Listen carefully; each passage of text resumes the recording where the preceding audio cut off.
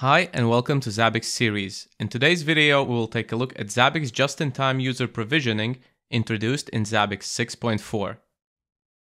For this video, I have configured an OpenLDAP server and created a couple of users across different user groups. Let's start by looking at two user groups, managers and service desk. Ideally, we want for these users to be able to log into Zabbix with their LDAP accounts and be automatically assigned to the corresponding Zabbix user group with a proper user role. Now let's switch to Zabbix. Let's open Users Authentication section.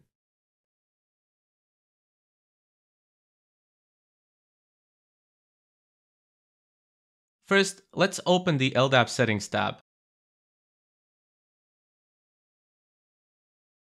Make sure that you have selected the Enable LDAP Authentication and Enable JIT Provisioning options. Then we can proceed to adding the LDAP server. I have already added mine, so let's take a look at how it's configured.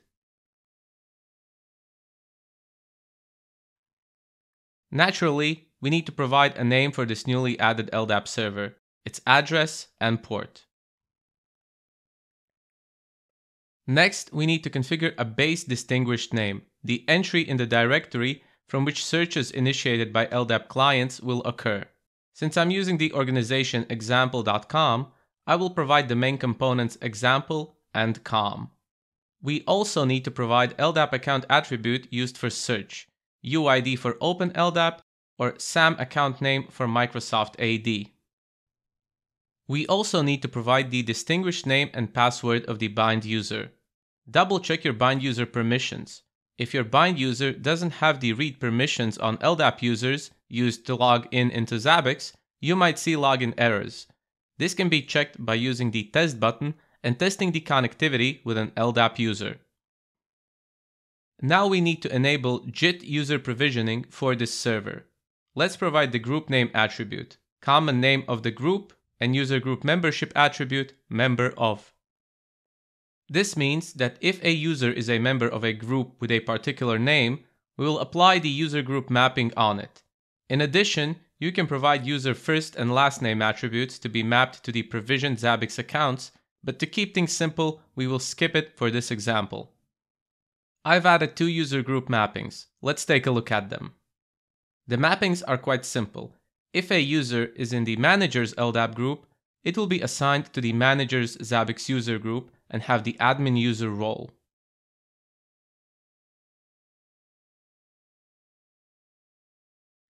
If, on the other hand, the user is in the service desk LDAP group, it will be assigned to the service desk Zabbix user group and have the NOC team user role. Finally, I have also provided the media type mapping. The mail attribute of the LDAP user will be assigned as the email address of the provisioned user, meaning they will be able to receive Zabbix notifications in their mailbox. We can also enable advanced configuration and enable Start TLS or add a search filter to perform more complex search of LDAP users. For example, to carry out case-sensitive LDAP search within case-insensitive LDAP environment. Once you have added the LDAP server, together with user group and media mappings, let's switch back to the Authentication tab and set the default authentication method to LDAP and also provide a group where deprovisioned users will be placed in. Save your settings and let's see JIT user provisioning in action.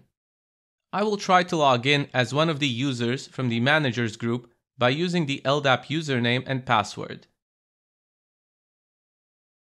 As soon as the login is performed, we can see that the user is created and assigned a proper user group and role. Now, if I log in with a user from the service desk group, I can see that another user has been created, assigned the NOC team role, and placed in the service desk user group as per our mappings. Let's see what happens if I decommission one of the users. I have now removed the user from the service desk group in LDAP and moved it to another group for decommissioned users.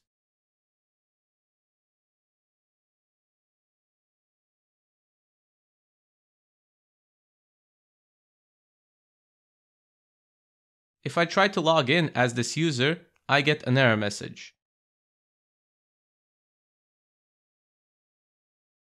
If I check the user list, I can now see that the user is disabled and placed in the disabled user group. Note that provisioned user accounts are updated in Zabbix either upon the user login or based on the provisioning period configured in the LDAP settings tab of the authentication section. And that's it for JIT user provisioning. We hope that you can take this example and use it as a guide in implementing just-in-time user provisioning in your own environment. If you have any questions or comments, please leave them in the comments section below this video. Thank you for watching, and I will see you next time.